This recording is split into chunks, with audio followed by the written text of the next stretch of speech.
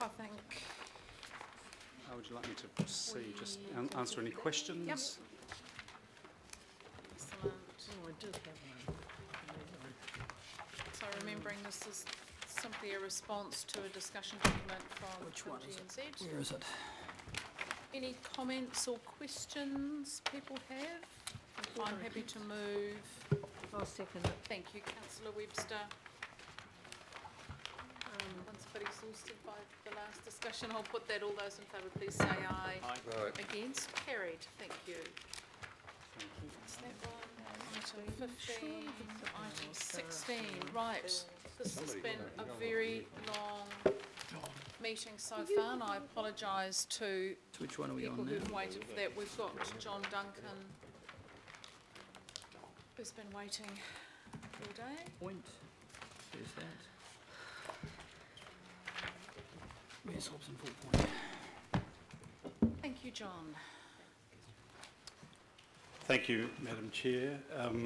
For those of you around the committee who don't know me, I head up the Auckland Investment Office, having come to this role with more years than I care to think about in the finance and investment banking industry, both locally and internationally. And so with that background and with very little previous exposure or involvement with the screen industry, it would be fair to characterise it or say that I came to this task that you challenged me with in the committee session in July with probably a degree of commercial caution, let's describe it as. And also I could probably confirm to you that unlike the debate in July, I was agnostic as to the outcome. I think, Madam Chair, I should also, for good order's sake, given that the adjoining land is owned by Hobsonville Land Company, just note for the record that as of today, the Minister of Finance confirmed that he's appointed me as Deputy Chair of Housing New Zealand, so I would just like that on the record, although I should also note that that appointment has been subsequent to this process.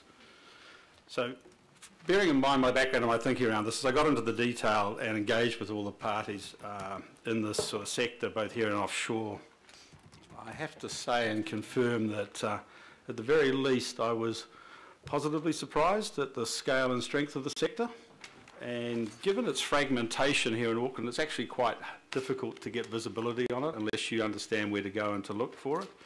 But it came quite clear and evident to me that there really is something there, and I could also quite clearly see the role a precinct or a hub might play in strengthening the sector and lifting it to the next level. The market validation process we went through, which is in the paper, and the EOI process served greatly to assist with that thinking, and ironically the particularly tight time frame you gave and imposed on me with the resolution in July has had the very positive effect, as it's turned out, of galvanising the industry to think about this as a possible solution. But I think in short what I'm saying here is that through this process I've come to a clear view that the concept of a screen precinct is not only has a lot of merit, but I think it actually has commercial legs. And as one of the senior industry figures who's been sitting around the table as we were sort of working through negotiations or teasing out the concept and the development, quoted, he said to me, you know, with the right people in the room and the right amount of time, we should be able to get to the right outcome. And I think that's the right way to think about this. The piece of land was only a small proportion of the scale of the development. I think the industry generally is the view this is an $80 to $100 million type precinct ultimately, and no one would expect any commercial outcome to be derived in that time frame. So in coming back to this committee and in confirming that I actually don't have a commercial transaction to table consistent with the resolution of July 7th, I would just like to make sure that you're very clear in the understanding and are left with a very clear impression that the outcome around the particular piece of land we were talking about in Hobsonville is a quite distinct and different outcome to the concept of the strength or proposition around a screen precinct. So I don't want people to walk away from here left with the idea that they were one and the same. The concept and the validity of a screen precinct was not predicated solely on the basis of the Hobsonville piece of land. It's really important, I think, that we understand that. So the only other comment I'd make in coming back and obviously wanting this paper accepted is just to acknowledge that ironically, and I don't know whether it was intentionally or unintentionally, but by providing such a tight resolution in July, you've actually provided a whole bunch of momentum, I guess, for the industry. We've already got the industry back around the table again talking about a way forward.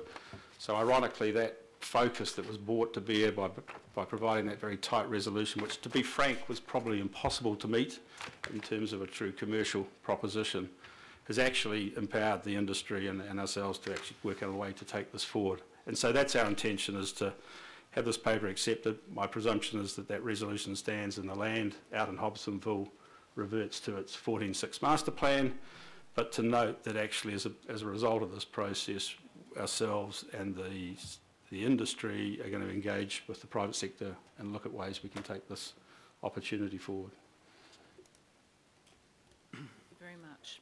And John, I just want to thank you for your sterling work on this together with ATEED and Panuku Developments.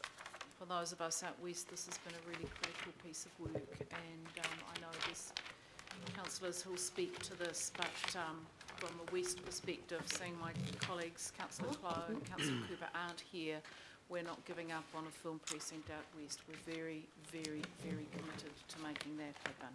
No, can I just comment on that? Because I think that's important to point out. I noticed a headline somewhere today saying we weren't able to get commercial partners. That's not correct. I think there are plenty of commercial partners and there is plenty of interest in doing this.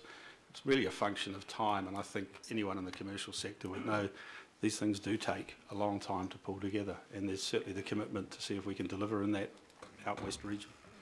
And I think, you know, we do have the media here. Let's make it very clear that we will land a film precinct in that area. It will be successful and we will have partners. It just isn't going to be at Hobsonville. And I think that's the really important take-out message from here. This certainly isn't bad news. Councillor Cashmore and then Councillor Crum. Yes, thank you, Madam Chair. This has been an interesting process, John, because it's actually brought the industry a little bit closer together rather than being a disparate set of small functionaries that actually come together as a more of a conglomerate. One of the things we learnt about from the Los Angeles trip with venturing some of the film studio precincts there, that it's around that sort of 18, 20 hectare size, gives scale and gives resilience. And that's what we need to find. It needs to be out west, if at all possible.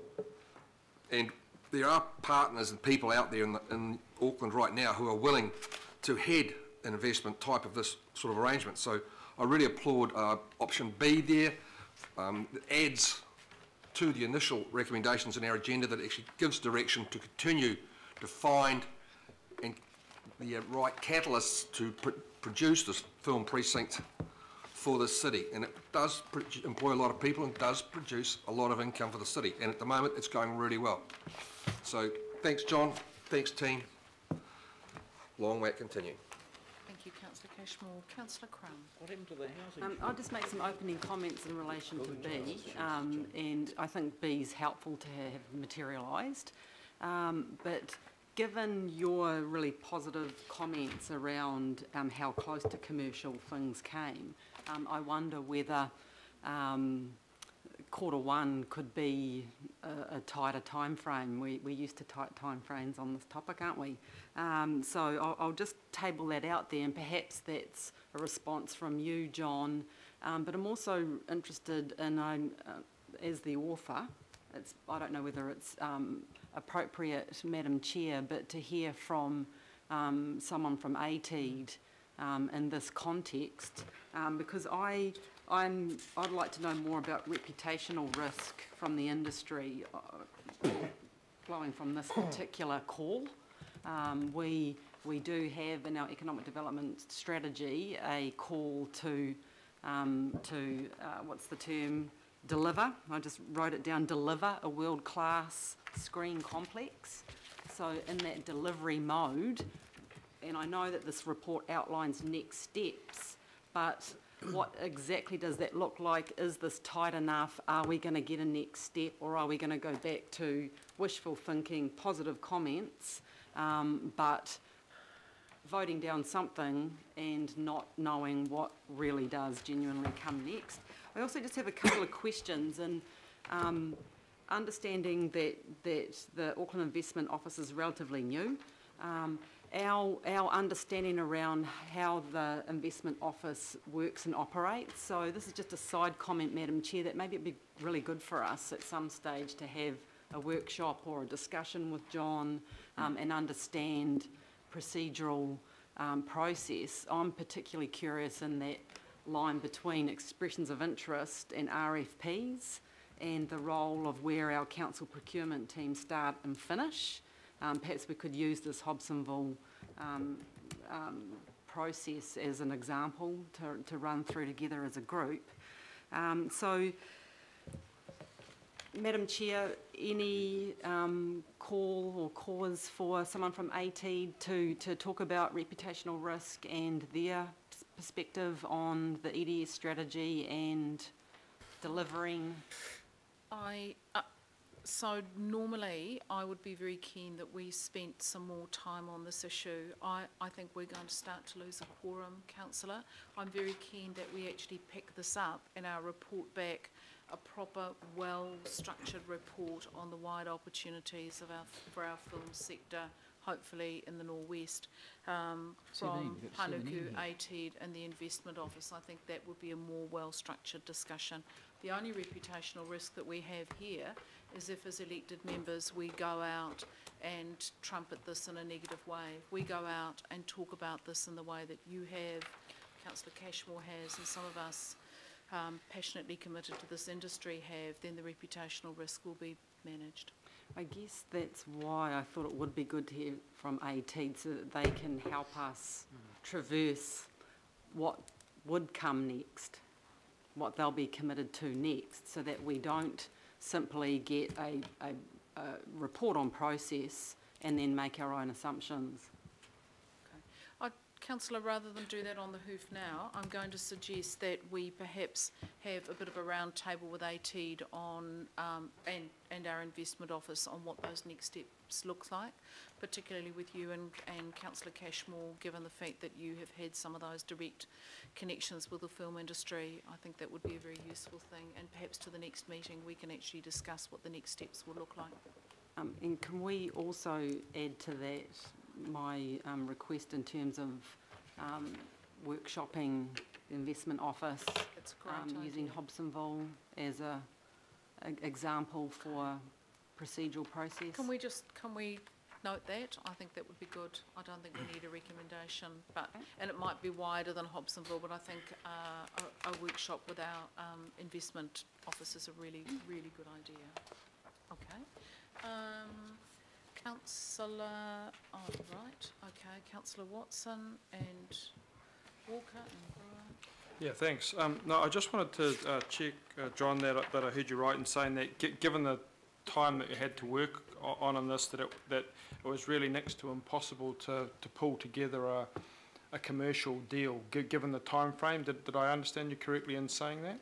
Well, I think that's right. If you think of anything of that sort of scale or magnitude, it would typically take an extensive period of time. But there's quite a lot more work to be done to pulling something together. And to be honest, if I had felt we were within 6 weeks of something, I would have come back asking for that grace, if you like. It's a longer period than that, to be frank. And I also understand the tightness of that resolution when I went back, obviously new to the organisation, but when I went back and looked at the history of that piece of land, I fully understood the tightness of that time frame and the need for certainty.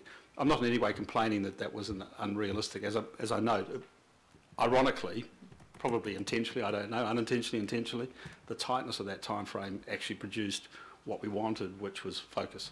Yeah. So I'm not in any way, don't misconstrue it as me complaining that it was an impossible time frame, therefore it was a waste of time. No. Quite the opposite, actually. Yeah. I take that, and what I also take from your comments is that, that time constraint and focus generated, a degree of interest and a degree of response that was actually pleasing. And Madam Chair, when I consider that, and certainly in terms of perhaps the expectations and the buy-in from a whole lot of parties around this specific site, I just wonder, a rhetorical question though it may be, whether that momentum and the fact that this particular site, when we discussed it, had so many benefits and positives that if there was, you know, a longer time frame, as John has suggested, it was necessary to conclude any sort of deal here, that then it's perhaps a little precipitate to be chucking out Hobsonville at this stage. And I understand the resolution that was made, but it seems to me, and I think the comment was made at the time, that, you know, locations such as this aren't actually, you know, 10 a penny. And despite the, you know, the desire to look elsewhere out west, realistically, I didn't hear too many other locations getting chucked into the basket at the time. So I just wonder if it's a little short-sighted, given, and if we're talking about reverting to housing, which we're talking about, given that just the, you know, the phenomenal housing that's going in this general area, and the more to come, as we see today, that if that's a little short-sighted just to be pulling the pin in Hobsonville at this point, given that particularly short time frame, and given the really encouraging response that we got, and again, a little bit like Councillor Crum, you know, it would be useful to, I appreciate John's comments, but also a view in from ATEED here, given that that's where we got a lot of our initial briefings from. Through the chair, if I could just briefly speak to that. My view is actually the best outcome is to move on, rather than kind of continue to relitigate. And to Councillor Cashmore's comment as well, one of the things in the back of my mind that always struck me was that if this thing was a real success, you had no future-proofing ability at 10 hectares there. Say again. You had no future-proofing ability. If you had housing around the rest of it, you actually had nowhere to go. You couldn't even acquire the next commercial site or something like that. So there was always that element of, in the back of my mind. To your comment, Councillor Crum, the ATEED actually had a meeting with a number of the industry. I'm not sure that it was this morning or yesterday. The observation was made amongst them all that they actually have never been all kind of on the same page and collectively keen to go forward. So from their perspective, they're actually now starting to look forward rather than back, if you like. So for what it's worth, for my advice, I honestly believe the right way forward